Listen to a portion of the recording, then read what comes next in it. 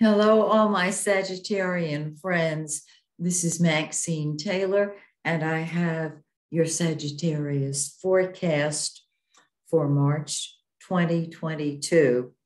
I want to talk for just 1 second about to those of you who have been asking about, do I teach astrology? It comes in waves, and so your emails have told me that, of course, there are many of you who would like to study astrology with me. The answer is yes.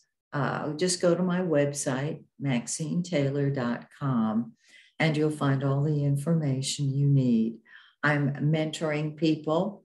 I'm teaching them everything I know. And I'm working with those people who already know astrology, perhaps are students of astrology, but need a little tweaking because, no two astrologers agree on anything. And so they want clarification. I conduct all of my classes on Zoom, face to face with the student. I video it and send them the video afterwards so they have it forever. So if you just go to my website, MaxineTaylor.com, all the information is there. And if you have questions, just contact me. Of course, I'd be delighted to talk with you. So, Sagittarius, let's talk about this forecast, shall we? Wow. First of all, let's start with Venus, the pink planet. It is the planet of money, of beauty, of blessings. It's in the second house of money. And so what I find is wherever Venus is, that's where it brings beauty, it brings love. And in the second house of money, it brings money. On the 5th, it's going to enter your third house of communication, correspondence, and transportation, not long distance, but close by. You will see things through the eyes of love and beauty. It will be lovely. Now, Mars, the red planet, has also been in your second house. And wherever Mars is, that's what we throw ourselves into. That's what we fight with and fight for.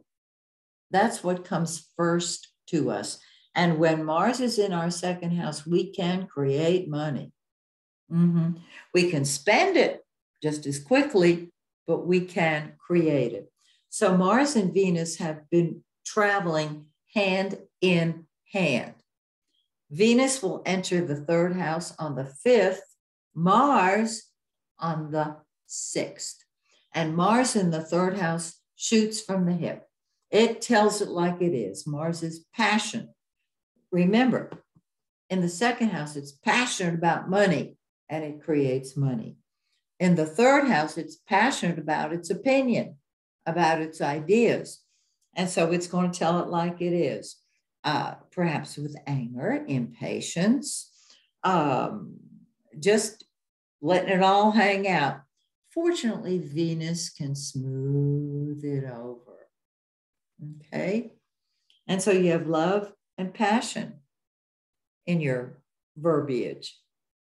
Are you writing a book? Are you doing a blog? This is the time of communication. Mercury, which rules the third house in the natural zodiac, is the sign of communication.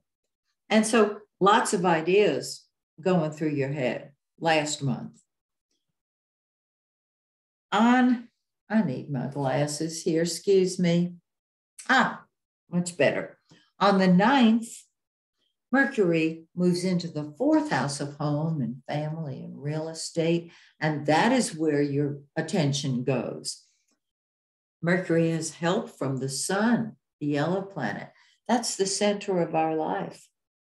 And so home and family become very important to you.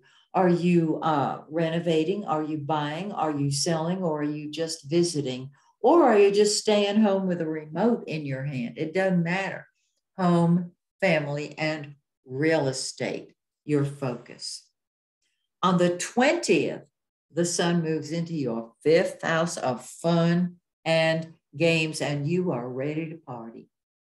The 5th house is also children And if you have kids, I don't care what their ages are, they are going to want attention from you.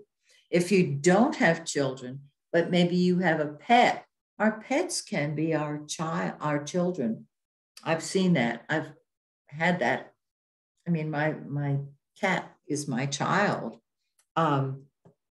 So this is a time to enjoy yourself.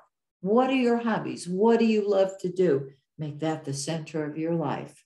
Party like there's no tomorrow. And Mercury's going to move in on the 22nd and join the sun. So you'll be communicating, you'll be talking, you'll be sharing ideas. Just enjoy yourself, Sag. Now, we have a new moon on the 2nd in your 4th house of home and family. So that's when all the domestic issues come up, whether it's renovation or, as I said, just sitting in front of the tube with the remote in your hand. It's in 12 degrees of Pisces. Find that in your birth chart, and you've got the whole picture. 2 weeks later, we have a full moon on the 18th in 27 Virgo. It's in your 10th house of your career, of leadership. And this helps you move upward in your career and offsets all this activity down here, particularly the 4th house and 5th house that say, I want to stay home and I want to play. You may have an opportunity to move upward. I suggest you give it a look. Okay? So that's what I've got to share with you. Join me, won't you, next month, when once again, I take a look at your forecast. Until then, may the stars shine brightly on you and yours. Bye for now.